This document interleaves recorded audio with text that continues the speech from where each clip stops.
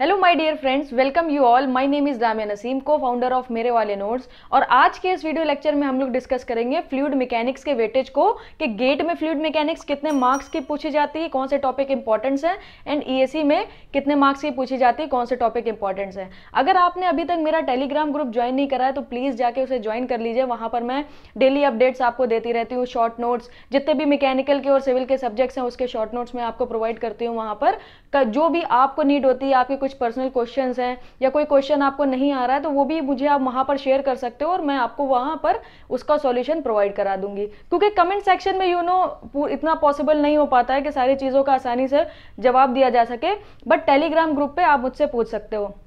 चलिए शुरू करते हैं। इस वीडियो के एंड में मैं कुछ बातें आपको और बताऊंगी।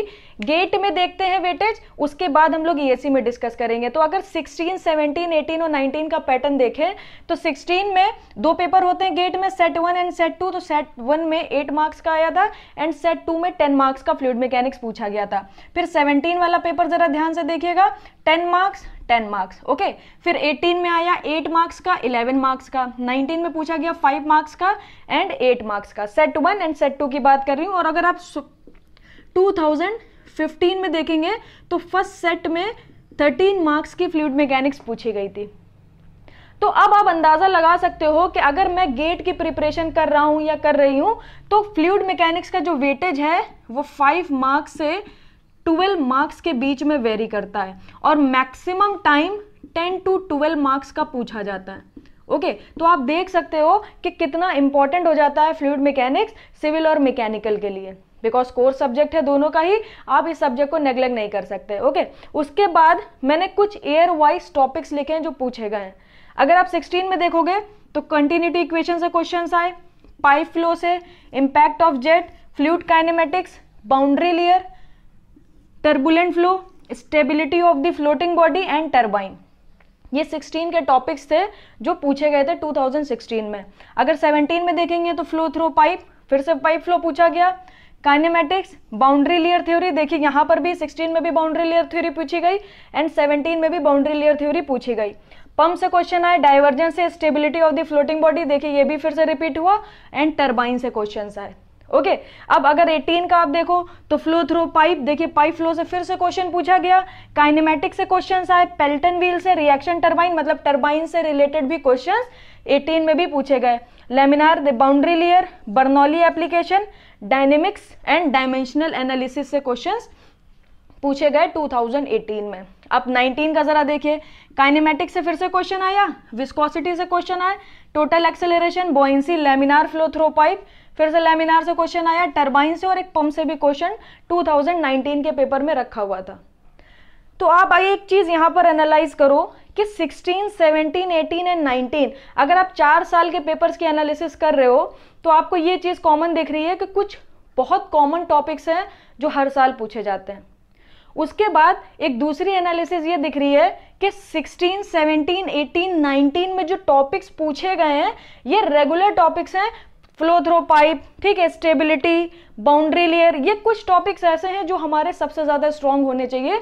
बिकॉज 4 साल की आपकी एनालिसिस से आपको ये चीज पता चल जाएगी कि फ्लूइड मैकेनिक्स में सपोज कर लीजिए 30 टॉपिक्स हैं तो 30 में 15 टॉपिक जो पिछले साल 4 साल में 5 साल में पूछे गए हैं, अगर आप इससे भी प्रीवियस एनालिसिस करोगे तो ऑलमोस्ट यही टॉपिक्स आपको मिलेंगे।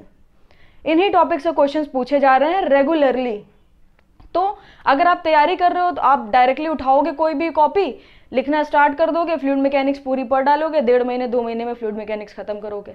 तो यही टाइम मैनेजमेंट होता है जो बच्चा क्रैक कर पाता है और जो बच्चा नहीं क्रैक कर पाता है। जो क्रैक कर पाता है वो यही करता है, वो पहले एनालाइज करता है कि कौन सा टॉपिक इंपॉर्टेंट है, उसके बाद वो टॉपिक पढ़ के पहले वो सब्जेक्ट्स खत्म करता है। जैसे ही उसके सारे सब्जेक्ट खत्म हो जाते हैं उसके बाद जो रेस्ट पार्ट बचा ना, अब जैसे कि आपने क्या करा, आपने फ्लूइड मैकेनिक्स की मैंने आपको एनालिसिस दिखा दी, आपको वेटेज पता चल गया, अब मैंने सारे टॉपिक्स लिख दिए, आपको ये सारे टॉपिक्स पता चल गए। तो अब आपको क्या करना है, फ्लूइड मैकेनिक्स में पहले ये टॉपिक्स कवर करने जो इंपॉर्टेंट है, पहले हम वो कवर करेंगे ना, क्यों टाइम वेस्ट करेंगे।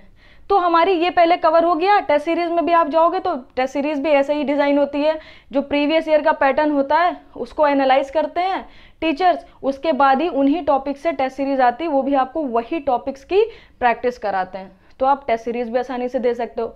एक बार आपने पूरा सिलेबस खत्म कर लिया अच्छे से, उसके बाद जो रेस्ट पार्ट बचा उसको जल्दी से आप खत्म कर सकते हो। यही टाइम मैनेजमेंट के साथ अगर आप पढ़ोगे तो आप अच्छे से तैयारी कर लोगे। एक बात मैं आपको और बता दूं, 100% सिलेबस होता है। 100% सिलेबस में जो 60% सिलेबस है, 80% क्वेश्चन इतने से ही बनते हैं। और ये 100% सिलेबस में जो 60% सिलेबस है ना, ये मैंने वही छाट के रखा है यहाँ पर। ऐसे ही सारे जितने भी सब्जेक्ट हैं, आगे मैं और सब्जेक्ट की भी एनालिसिस लेके आऊंगी, तो वहां पर भी आप देखोगे कि जितना भी सब्जेक्ट में है उसके मैं कुछ टॉपिक्स आपको दिखाऊंगी।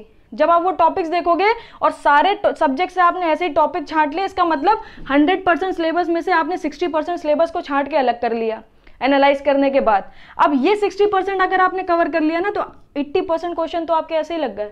बात समझने वाली है, इस बात में पॉइंट है। अगर आप समझ सकते हो तो जरूर समझिए इस बात को कि ये जो 60% सिलेबस मैंने लिखा है वो यही सिलेबस है। आप देखो प्रीवियस ईयर के पेपर्स में कौन कौन से टॉपिक्स आ रहे हैं, वो सारे टॉपिक्स चार्टे किनारे करो, और इस काम को करने में मैं आपकी हेल्प करूंगी। मैं ईच एंड एवरी सब्जेक्ट के वेटेज एनालिसिस आपको देने वाली हूँ। डीप एनालिसिस करेंगे जैसे फ्लूइड मैकेनिक्स ही कर रहे हैं। ओके, तो फ्लूइड मैकेनिक्स गेट में बात करें, 10 to 12 मार्क्स का वेटेज है। ये मैंने टॉपिक्स आपको बता दिए कि इन टॉपिक्स पे आपको मेहनत करनी है। अब चलिए आइए ईएसई में आ जाते हैं। ईएसई का मैंने क्या करा, 17 से रिवाइज्ड हुआ था थोड़ा सा पैटर्न ईएसई का, तो मैंने 17 से इसकी एनालिसिस ली है। 17, 18, 19, 20, 17 में 17 क्वेश्चंस पूछे गए। यहाँ पे मैंने पहले क्वेश्चंस लिखे हैं। ईएसई प्रीलिम्स की मैं बात कर रही हूँ, इसका मतलब 34 मार्क्स की ईएसई में पूछी गई। अगर 18 की बात करो तो 19 क्वेश्चंस आए, इसका मतलब 38 मार्क्स की पूछी गई। 19 में 15 क्वेश्चंस आए, 30 मार्क्स की पूछी गई। 20 में 21 क्वेश्चंस आए, 42 मार्क्स की पूछी गई। इसका ये मतलब है कि ईएसई पॉइंट ऑफ व्यू से अगर आप फ्लूइड मैकेनिक्स को देखो ना, तो भी ये बहुत इंपॉर्टेंट है, बिकॉज यहाँ पर 30 से आपका 40 मार्क्स तक का वेटेज है खाली फ्लूइड मैकेनिक्स। एंड यहाँ पर एक चीज और ऐड हो जाती है, that is called hydraulic machine. Gate में हाइड्रोलिक मशीन का वेटेज कम है, सिर्फ टरबाइन और पंप से बेसिक क्वेश्चंस पूछे जाते हैं। बट ईएसई में जब आप हाइड्रोलिक मशीन पढ़ते हो तो बहुत सारी चीजें हम लोग उसमें ऐड करते हैं, कैविटेशन, आपके सारे पंप, टरबाइन और भी बहुत सारी चीजें हैं, नेट पॉजिटिव, सक्शन हेड, वो सारी चीजें मैं कवर कर रही हूँ। अब कहाँ पर कवर कर रही हूँ वो भी मैं आपको बताऊंगी। तो आप ये देखिए 30 to 40 मार्क्स का ईएसई प्री में फ्लूइड मैकेनिक्स का वेटेज है। तो आप अच्छे से तैयारी करो, इन टॉपिक से स्टार्ट करो, इनको पहले कवर कर लो, उसके बाद प्रीवियस ईयर के क्वेश्चंस लगाओ।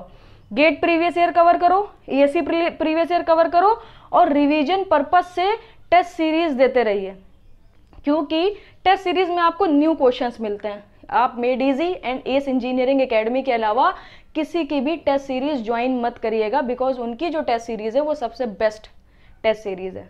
ओके, थोड़ी सी हो सकता है आपको एक्सपेंसिव पड़े, बट उनके अलावा आप किसी की भी टेस्ट सीरीज मत दीजिएगा। ये हो गई बात एफएम में आपका गेट में कितना आने वाला है और आपका ईएसई में कितना आने वाला है। अब आप बोलोगे कि मुझे पता तो चल गया, अब तैयारी के लिए कंटेंट कहाँ से मिलेगा। तो देखिए मैं आपको बताऊं, एक चैनल है वेलएकैडमी। ओके, वेलएकैडमी एक चैनल है, आप टॉक विद अब्दुल जानते होंगे, इन्हीं का ही ये चैनल है वेलएकैडमी। इस पे मैं फ्लूइड मैकेनिक्स के मॉड्यूल प्रोवाइड कर रही हूँ, मैं फ्लूइड मैकेनिक्स पढ़ा रही हूँ। आप जाओ वेलएकैडमी पे, चैनल सर्च करो, ज्वाइन करो, सब्सक्राइब करो, डेली वीडियोस आपको फ्लूइड मैकेनिक्स की मिलेंगी। और ये जितने भी टॉपिक्स मैंने लिखे हैं इन सब को मैं डिटेल में कवर कर रही हूँ, वहाँ चल चुका है ऑलरेडी, ये सारी चीज़ें चल रही हैं, बस आपको जाना है, ज्वाइन करना है, स्टार्ट कर देना है। फ्री मॉड्यूल है, आपसे कोई पैसा नहीं लिया जाएगा, आराम से पढ़िए। टेलीग्राम ग्रुप पर मेरे आ जाइए, वहां से पढ़ने के बाद कोई प्रॉब्लम लगती है मेरा जो टेलीग्राम ग्रुप है उसको ज्वाइन करके आप अच्छे से सवाल पूछ सकते हो मुझसे, अपने डाउट्स क्लियर कर सकते हो। अब आई होप आपको ये वीडियो पसंद आई होगी, आगे और भी वीडियोस आने वाली हैं, तो जाने से पहले सब्सक्राइब जरूर कर दीजिएगा ताकि आपको डेली नोटिफिकेशंस मेरी इस वीडियो की मिलती रहे। ये मेरा पर्सनल चैनल है, इस पे मैं बहुत सारी चीजें लेके आने वाली हूँ, बहुत सारी प्लानिंग है, तो प्लीज सब्सक्राइब करके जाइएगा और उनके साथ जरूर शेयर करिएगा जिनको आपको लगता है कि हाँ इस पर्टिकुलर चैनल से इनकी हेल्प हो सकती है, या ये वीडियो मुझे अपने फ्रेंड्स के साथ शेयर करनी चाहिए। थैंक यू सो मच, मैं मिलूंगी आपसे नेक्स्ट वीडियो में।